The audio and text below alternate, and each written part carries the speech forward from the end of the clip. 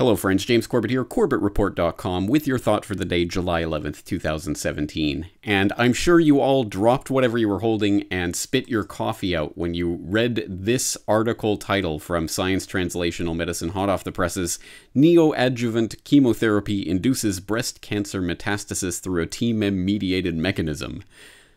No? Okay, well, let's read through a little bit of the abstract here to at least begin understanding what this could be about. Closing the door to cancer cells. Breast cancer is one of the most common tumor types, and metastasis greatly increases the risk of death from this disease. By studying the process of intravasation, or entry of cells into the vasculature, Karagiannis et al., the lead author and his cohorts, discovered that in addition to killing tumor cells, chemotherapy treatment can also increase intravasation. Groups of cells collectively known as tumor microenvironment of metastasis, TMEM, can serve as gateways for tumor cells entering the vasculature, and the authors discovered that several types of chemotherapy can increase the amounts of TMEM complexes and circulating tumor cells in the bloodstream. Or, in slightly more everyday English from our friend and previous Corbett Report guest Claire Burnish over at the Free Thought Project, scientists warn chemotherapy could spread cancer, trigger more aggressive tumors. And the subhead here: a new study shows chemotherapy can cause malignant cancer cells to spread throughout the body, increasing the risk of fatality from the disease. This article reads in part: chemotherapy can increase aggressivity in cancer, causing malignant cells to migrate and triggering more dangerous tumors, thereby also increasing the disease's fatality, researchers in the United States found. Patients with breast cancer who opt for chemotherapy as treatment actually face a risk of metastasis, according to a new study, as Science reports. The blood vessels of patients receiving chemotherapy drugs have more entry points through which cancer cells can get into the blood flow and disperse throughout the body, scientists report today in Science Translational Medicine. In mice with breast cancer, chemotherapy shrink the primary tumor, but boost the number of cancer cells in the lungs and circulating in the body. Although it appears chemo effectively shrinks primary tumors, the treatment ultimately triggers the spread of malignant cells, causing cancer to act aggressively and often leading to the patient's death. It is thought the toxic medication switches on a repair mechanism in the body, which ultimately allows tumors to grow back stronger. It also increases the number of doorways on blood vessels, which allow cancer to spread throughout the body. And this is coming from Dr. George Karagiannis of the Albert Einstein College of Medicine of Yeshiva University, New York. And he found the number of doorways increased in 20 patients receiving two common chemotherapy drugs. He also discovered that in mice with breast cancer, chemotherapy increased the number of cancer cells circulating in the body and in the lungs.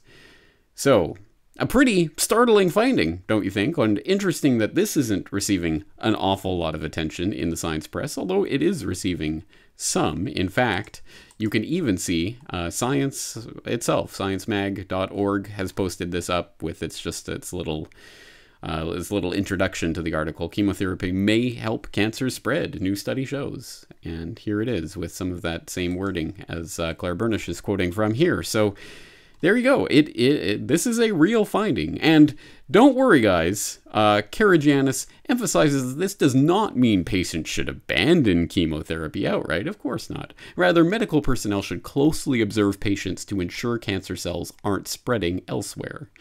And let's just see how long a window of time between this study and its pretty startling findings and it becoming a common widespread practice for doctors to start closely observing patients to ensure the cancer cells aren't spreading during chemotherapy in the way that they prescribe in this particular article.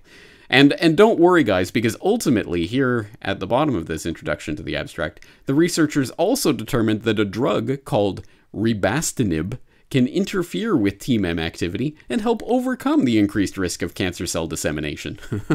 So, you understand what they're saying? They're saying, don't worry, guys, we have a drug that can help inhibit the bad effects from the treatment that is harming you. I shouldn't laugh, because real people really are dying and really are affected by this, but it's just so insane that this common treatment for this horrible disease is itself causing and helping the disease to spread. But don't worry, guys, because a new drug can apparently help inhibit some of those effects. This is pretty much the allopathic medicine paradigm in a nutshell, isn't it? Now, to be fair, this really is only so far looking at breast cancer, only looking at 20 patients with 2 different types of chemotherapy. So obviously more research does need to be done, but this is a pretty significant start. And as I say, it's in Science magazine, it's being published in Science Translational Medicine. So this is not, lightweight stuff. This is very important stuff that needs to be taken very seriously. Now, perhaps I would like to think that those of you who are familiar with my work will not find this particularly surprising, because you will be familiar from episode 310, my How Big Oil Conquered the World documentary, you will be familiar with the actual story of the birth of chemotherapy in, oh, that's right, the toxic chemical warfare of World War II. The oligarchy birthed entire medical industries from their own research centers, and then sold their own products from their own petrochemical companies as the cure. It was Frank Howard, a Standard Oil of New Jersey executive, who would go on to persuade Alfred Sloan and Charles Kettering to donate their fortunes to the cancer center that would then bear their name. As director of research at Sloan Kettering, Howard appointed Cornelius Rhodes, a Rockefeller Institute pathologist, to develop his wartime research on mustard gas for the U.S. Army into a new cancer therapy. Under Rhodes's leadership, nearly the entire program and staff of the Chemical War Service was reformed into the Sloan Kettering Drug Development Program, where they worked on converting mustard gas into chemotherapy. And once again, the Rockefellers' own snake oil was being sold as a cancer cure-all.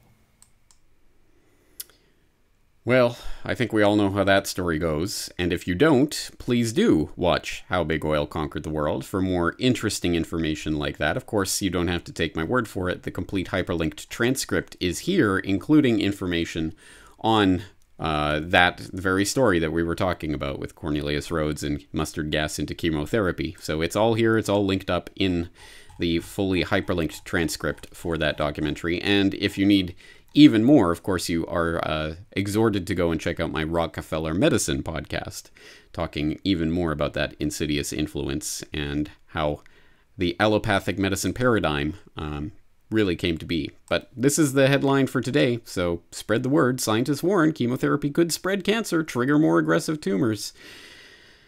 James Corbett, CorbettReport.com.